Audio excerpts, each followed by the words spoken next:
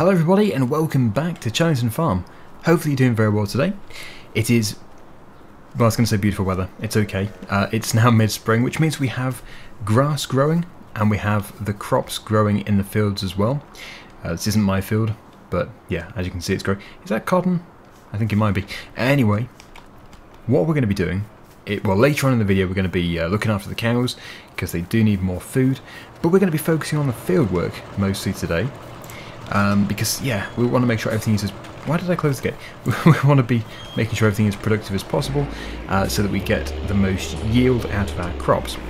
So, yeah, let's just refill this. We have a small area of fill number 118 to finish off. If you watched the previous episode, you will know that I went around the headland of this field here. And actually this should be apparent on this map. Yeah, so you can see the nitrogen has been applied, the yellow section. The orange section is because we've been scanning it. So we need to get that finished. It's probably going to be more than one load, but because we have now rested, the cows have now produced more slurry. So yeah, we have enough for 2 or 3 tanker loads, which is enough. So yeah, we'll go over to 118. We'll get the first tanker load put onto the field, and then I think we're going to be looking into getting a new field for the spring, since we have £526,000, and although yeah we do need some of that to expand the livestock farm and the equipment for the livestock farm, we can still afford to buy some more arable fields. And I can't wait to cut the clover. I've never actually mowed clover before. I'm guessing it's exactly the same as mowing grass, or alfalfa, but it is still going to be interesting to do. In fact, because the clover is so similar to grass, I wonder if it's almost ready to cut. I need to go onto this page here. It's number 3. Okay. Yeah, I think it probably does go to ready to harvest. I think. So it's not quite there yet, but it doesn't mean that we can't cut it if we don't want to. Well, certainly with grass, you can cut it whenever, pretty much. Here we are, and yeah, we've been playing with only 3 days per season, and it's been going okay. Before this I was running 6 days per season. I can't see where I've been, that's the only issue. So yeah, I don't know if we should go back to 6. 3 is really okay. Yeah, I didn't realise because the crop host did that thing again. Just a random freeze. That should be working again, good. Oh yes, it'll probably just stop applying it when we go over an area which has been done. Although, because the crop has now grown a bit, it probably all wants to be covered with another application, well the first headland. So we'll just do the whole field if it's possible.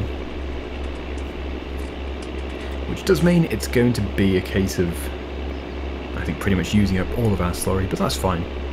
It's free.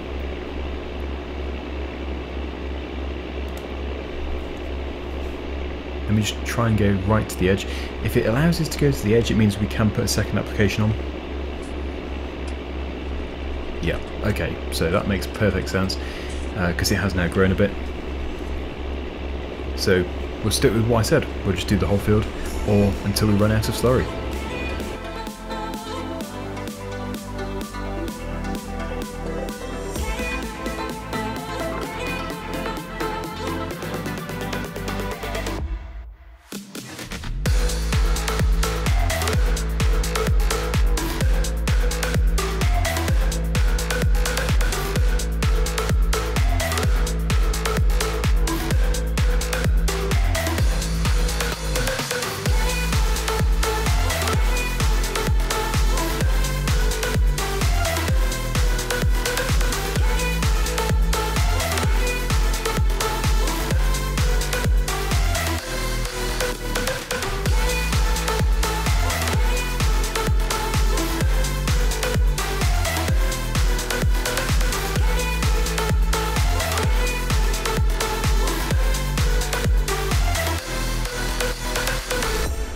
Right, so this is our final load. It wasn't a full load as predicted. I'm just going to keep going until it runs out. But this area, as you know, already did have the initial application. So there we go. what does it look like? There will be a few missed areas because I was trying to cover it in the best way possible. Okay, so it's definitely obvious where we've done application number 2. We could go over it again, well, in the next day when it grows again with a sprayer.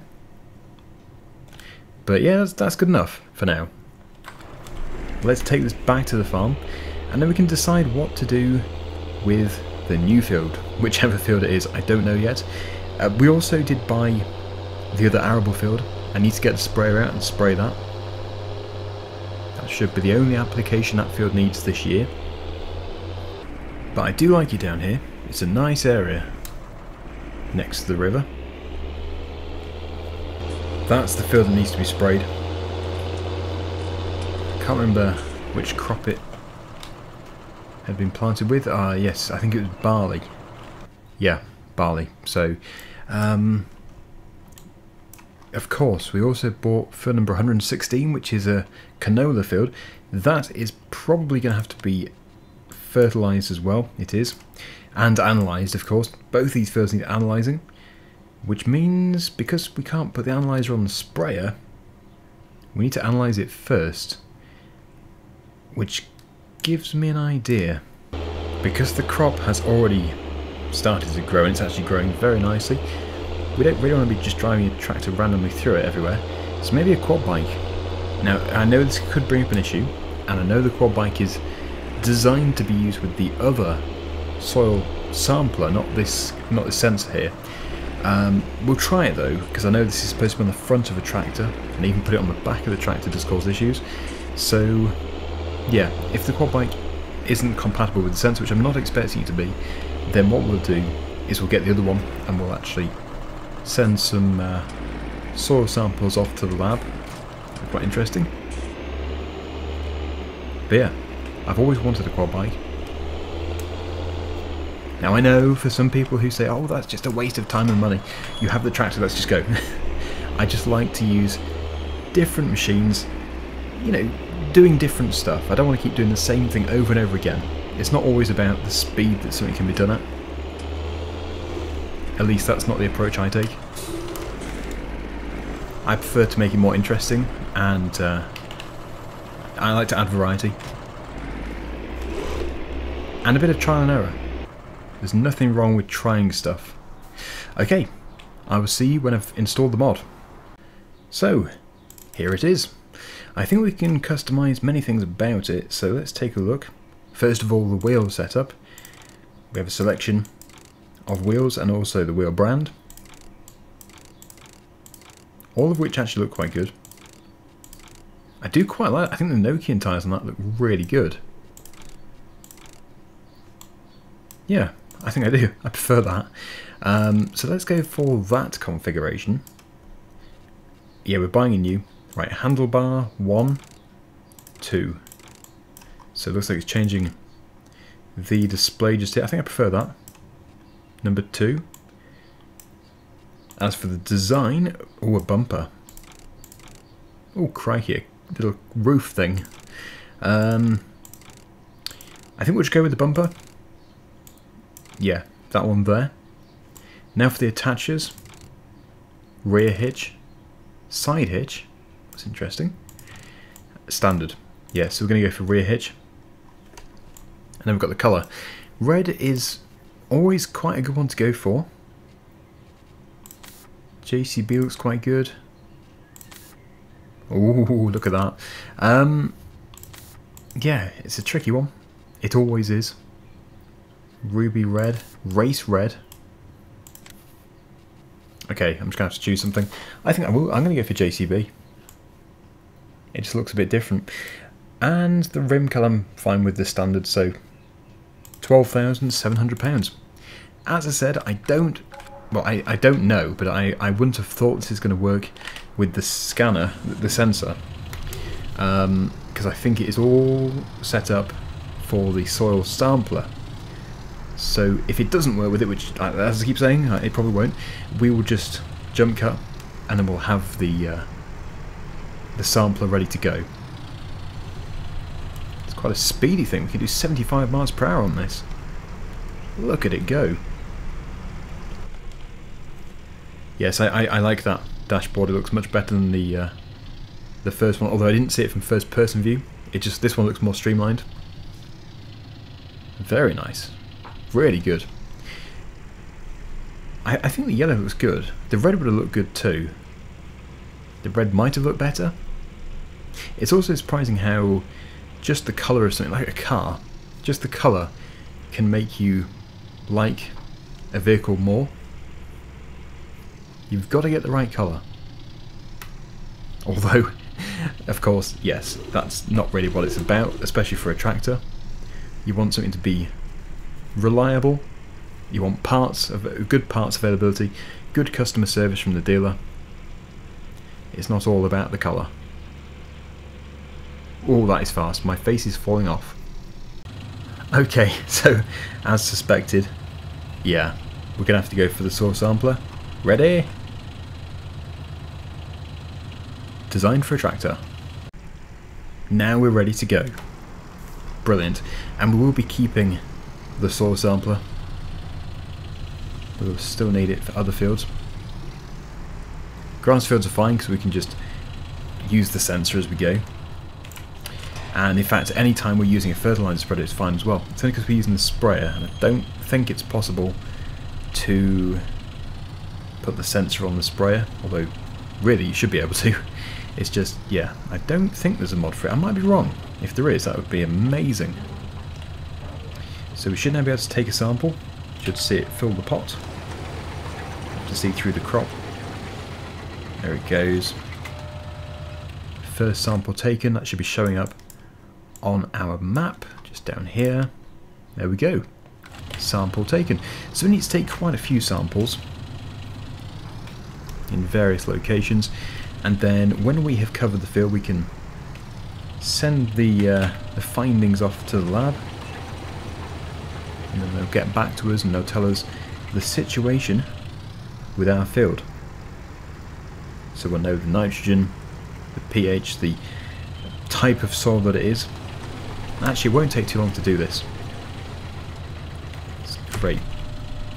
We are treading lightly. We're tiptoeing around the field instead of driving a tractor through, because we're going to be driving a sprayer through as well. We don't want both. We have to go to several locations.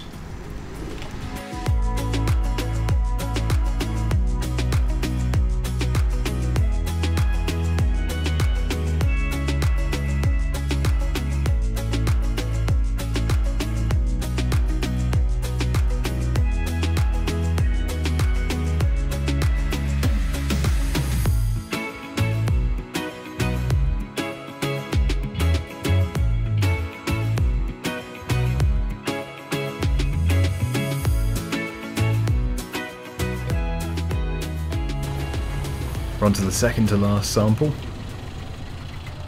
We've already had the results back from the first field. Cost me £400. So yeah, hopefully they're good. I think it's always about the same. It's always really bad.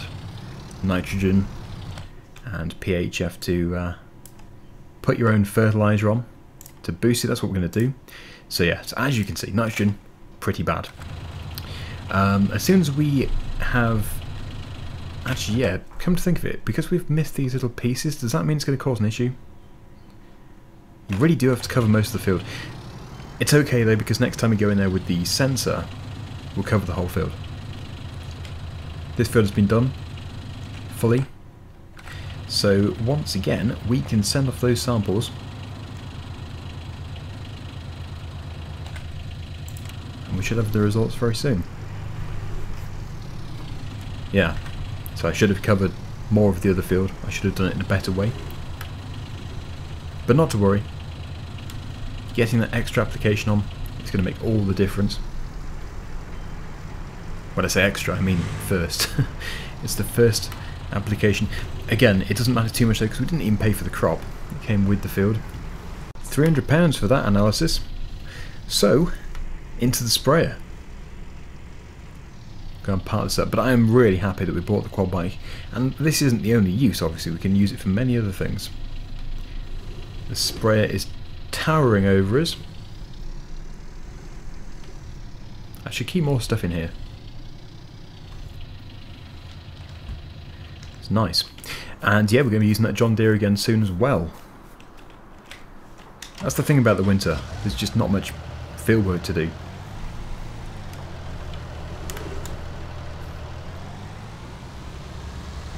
So we should have plenty of liquid fertiliser. More than enough to go around. We'll do these 2 fields.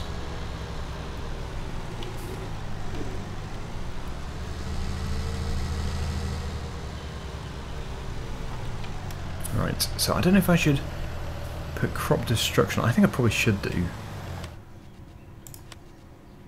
Just because it looks better. Or is it too early? It's not grown enough. Well, it should work with the canola.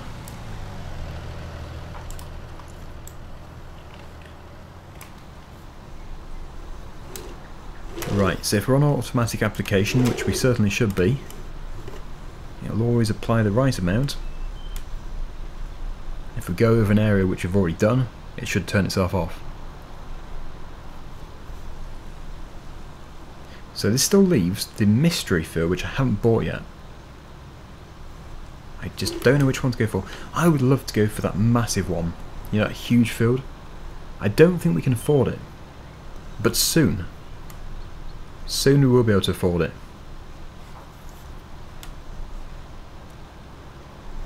When we get to this next corner, we'll take a look at the map and we'll just make sure everything's working. But yes, as I said, I should have covered the entire field.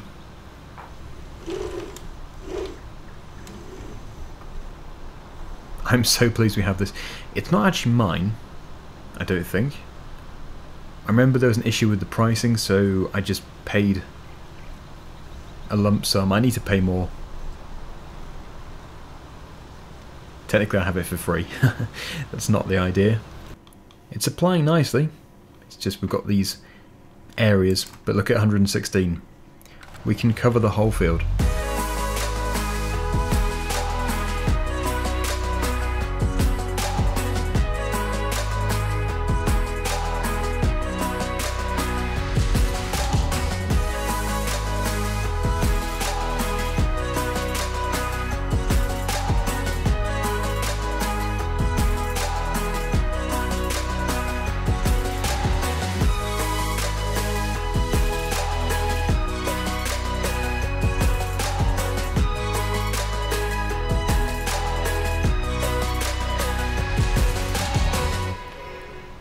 That should finish it off. But no tram lines. I'm not sure the exact reason why. Probably an obvious reason, which I'm overlooking. Yeah, so that field should look really good. It does. Nice. Yeah, so these 2 grass fields, they're going to need some more slurry when we've got enough. If we don't ever get enough, we'll just do one with the sprayer. But for now, we'll leave them. So yeah, the big field which I was talking about, 92. Just look at the size of that field. It does have a crop in. It has... oh, sugarcane. Well, we could change that. We can almost afford it. If I hadn't bought the soil analyzer, we could have afforded it. But yeah, it's not the point. We can just sell something. We have loads of stuff. It's also got an interesting island, probably a tree. 82, that's also good. The sugar beet, that would take forever. We could afford 82. So which field do you think we should buy? Obviously not field number 1, we've already owned that. And maybe we don't want a big field. Maybe the smaller ones are more fun. I think they are actually. Field number 90, 106. Many to choose from. Oh yeah, we could also sell the forest, which is £202,000. So yeah, money is not an issue really. I want to go and see field number 3. Desperate to see field number 3. But we're going to take this back, and then yeah, we need to think about feeding the cows. They need... well, we're going to have to break into our grass bales, our grass silage. but that's what they're there for.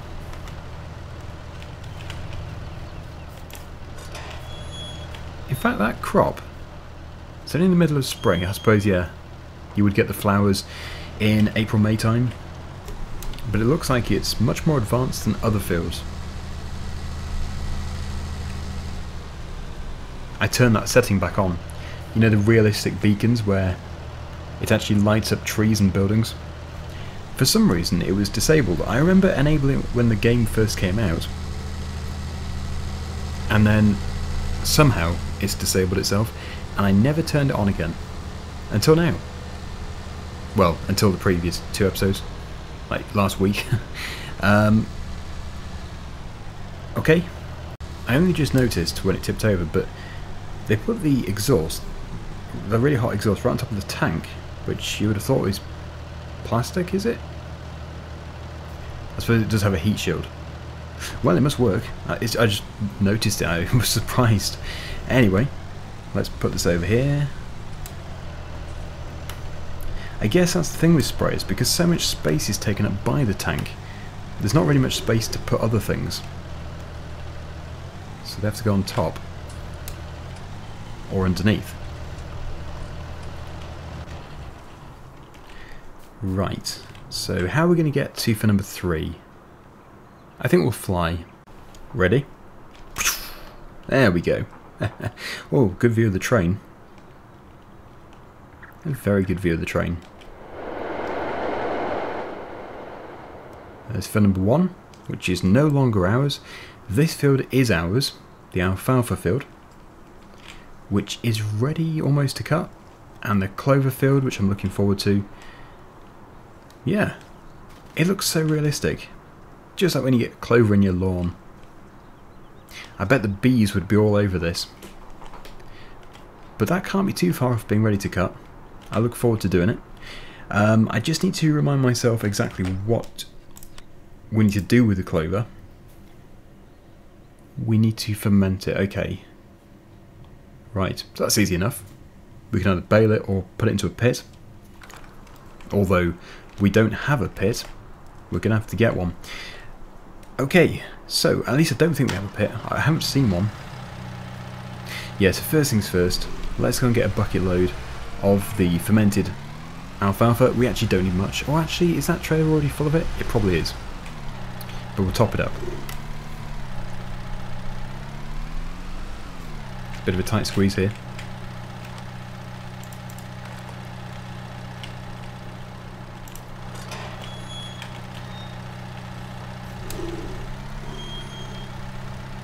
And then we do have the blue bells in there, which are fermented grass bells, but we already have some on the trailer, so we'll use those. And I don't know if we're going to have to get a feed mixer to open those bells up.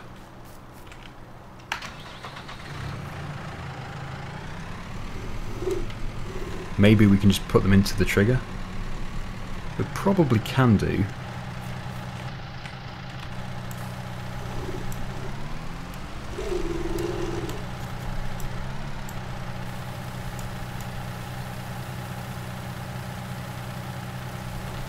That should be plenty.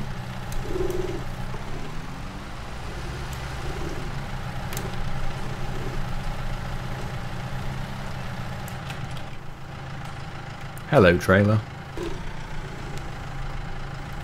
And now we just need to find the trigger. Oh, they're going to need tidying. Yes, actually, I've never used that little automated machine. I think it has a name. Is it called Emily? I'm not too sure. It's been around for some time.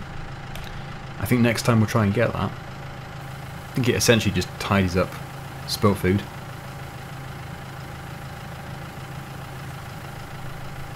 It's taking a bit. There we go.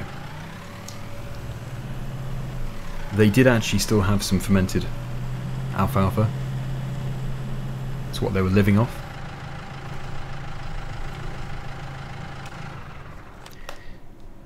So, yeah, I need to get back into here. Grass fermented. That is the thing we need. And because the grass is growing, we can actually do the fresh grass. Although they should be grazing that at some point soon. Right, so just round the back here, we have got this trailer. We don't need to move the trailer. We can just take these off. We just need a bale fork. Do I have a bale fork? Yes, I do. So we need the Deutz D06. Ever since I flew, it seems to have gone laggy. I don't know what I did. So just to guarantee that we're not going to do a huge flip, I'm going to put that weight on the back. But I think it would be a good idea to get a feed mixer, especially if this doesn't work. If it doesn't work, then we're going to have to get a feed mixer. But it might work.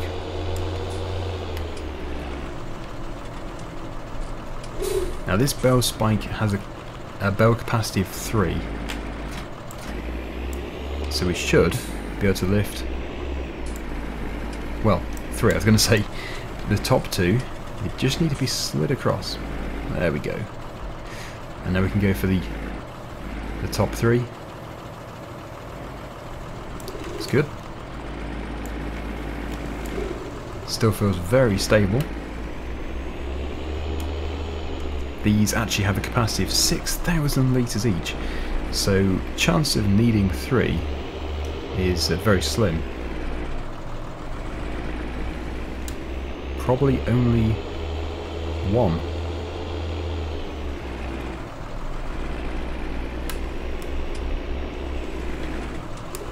Don't know if we can open them up somehow by hand.